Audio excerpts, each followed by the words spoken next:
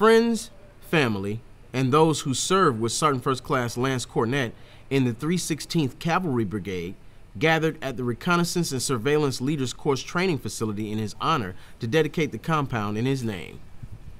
Plaques, pictures, ribbons, flags, and monuments commemorate his countless accomplishments as an instructor and Special Forces operator. Sergeant Cornett just embodies professionalism.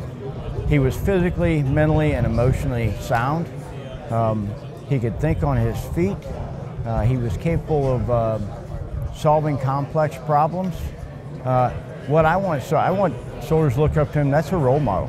You're looking at somebody that mastered the fundamentals, that accepted all challenges, that put himself in the toughest jobs, the most demanding schools, and did well. I mean, he succeeded in everything he did. Admired by peers and commanders in equal measure, the accomplishments made as an exceptional soldier, father, team member, and teacher were expressed with today's remembrance. Sergeant First Class Cornett was awarded the Bronze Star Medal for Valor, the Army Commendation Medal, the National Defense Service Medal with Bronze Service Star, the Purple Heart, the Combat Infantryman's Badge, and the Sapper and Ranger tabs during his time as an infantryman.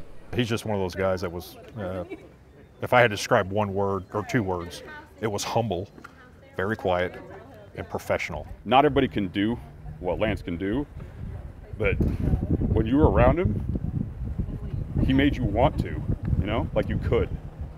Lance was always pushing the limits, and he wanted everybody else around him to do the same. Sergeant First Class Cornett is survived by his wife Sandra, his 4 children, and his mother, Karen McMullen. Courtney Woody, Fort Benning, Georgia.